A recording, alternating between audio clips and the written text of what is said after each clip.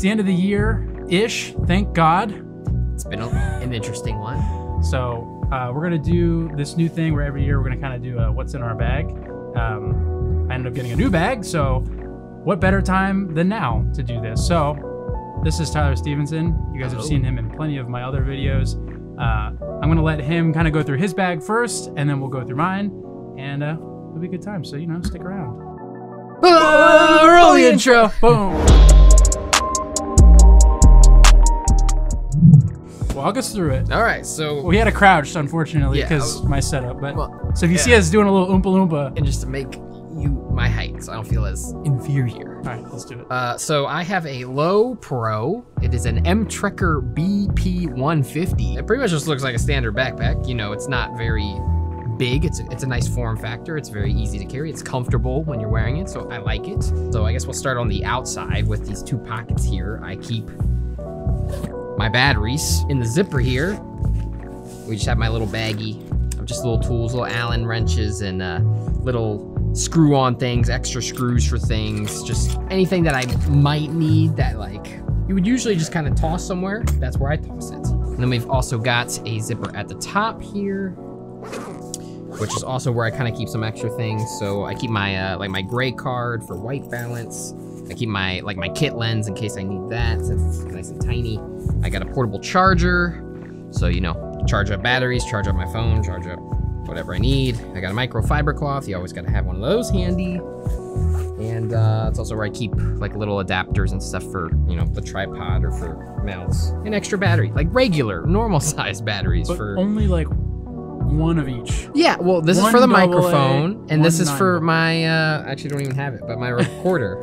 So, you know, just one. You don't need more than one. Go into the inside. It opens from the inside of the backpack. Ah, hey. So we'll start with the main compartments here. Got the strap. So most importantly, camera, of course. Currently rocking a Sony a6500 with a Sony 85 millimeter 1.8 lens. My other lens is a Sigma 30 millimeter 1.4, one of my favorite lenses. Just kind of a good all-around lens. My monitor here, because you always need a monitor so you can see what you're doing. And it is an ICANN, I don't know the actual model number, I don't even think it's on there, but as well as, you know, the HDMI cable so you can, you know, hook it up to your camera. Then we've got my microphone, which is just a Rode VideoMic Pro, the original VideoMic Pro. I've got a longer cable here to attach that, as well as, you know, the dead cat, the windsock. We've got like the little dummy battery for if I need just like longer, because A6500 is notorious for very bad battery life. So to have the little dummy battery where I can put more Sony MPF batteries, so I can use that to battery power my camera that way so it lasts much longer. So I have that. And then we've got, everyone needs one of these so you can take pictures remotely, because you never know when you might need to take a picture of yourself and then you can't do it without setting a timer and running, and it's just a whole fiasco. So you definitely need one of those. I definitely didn't buy it last week. I had it, I always have it, I'm very prepared. Then I've always got my, you know, various ND filters. I've got two just regular NDs, and I've got a variable, a Tiffin? Variable ND, just so, you know, if it's sunny out, you gotta have a ND filter, along with step-up rings. Step-up rings so that I don't need, you know, a filter for every single lens I own. Then, A quarter. I've got a quarter. Gotta have a quarter. You need a quarter just because there are certain things, like you can kind of see it with this right here. You gotta, it's easier to twist, so that's just. It's also easier to not bring an entire tool set with you with a flathead and everything, or keeping a random flathead screwdriver in your bag, because that's like weird and big. Exactly. So you gotta have a little quarter. We've got basically just a bunch of chargers and stuff. So in here we've got the main camera batteries and this little think tank battery holder. So I've got all four of my batteries along with the charger for them.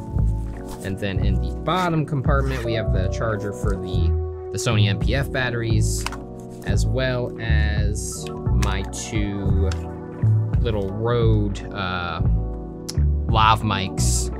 I think that just about covers it. I think the last, hold on, I think that just about covers it.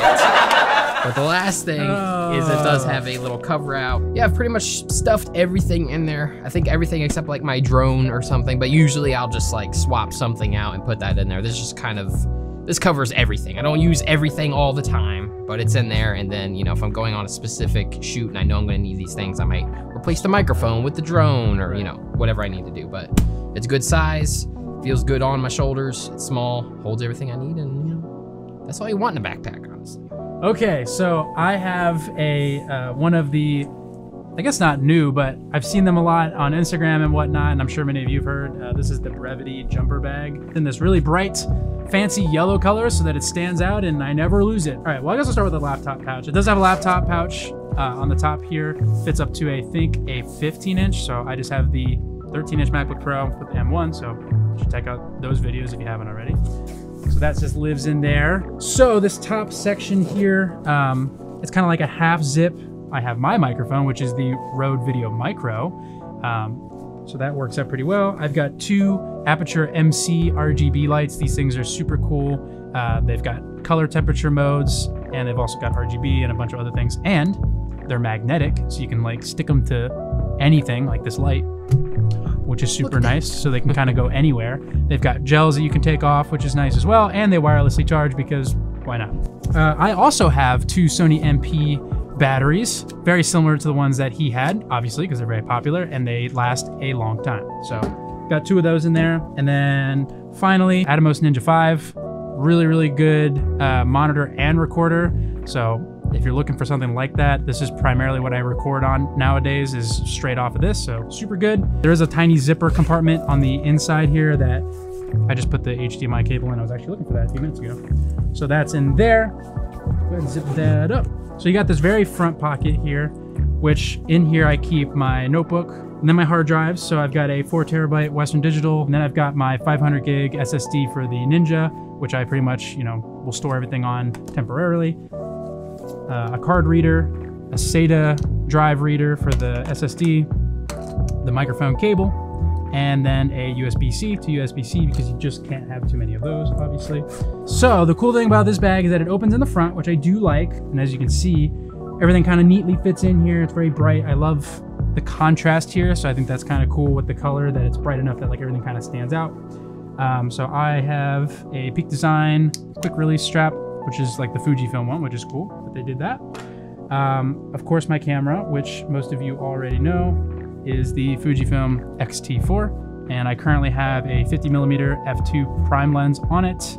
Super awesome camera, love it. And then my other lens, which is just the kit lens that came with it. It's a 16-80 f4 lens, super nice. Use this lens for pretty much everything if I'm not using the 50. And then I got my filters. So I got my Moment Cinebloom filter, which I made a really cool video on. So check that out. My Gobe variable ND filter, which is very helpful. My 1 step-up ring, because I'm not as fancy as him and I don't have 100.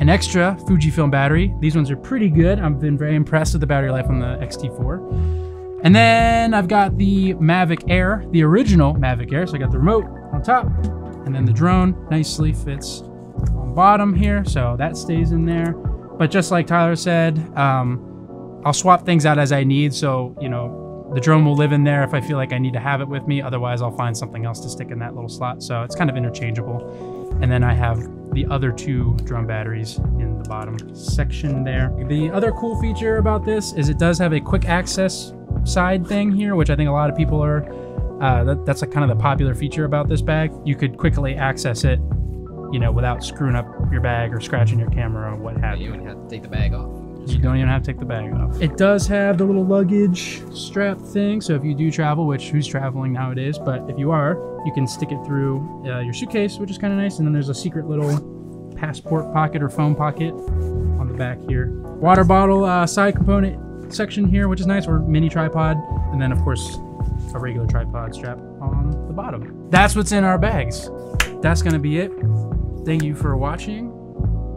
Shot on iPhone. Hey. Let me know what you guys think. Did it look good on the iPhone? iPhone 12 Pro Max? That's a lot of words for a phone. But that's gonna, you roll us out. not Roll physically. the outro.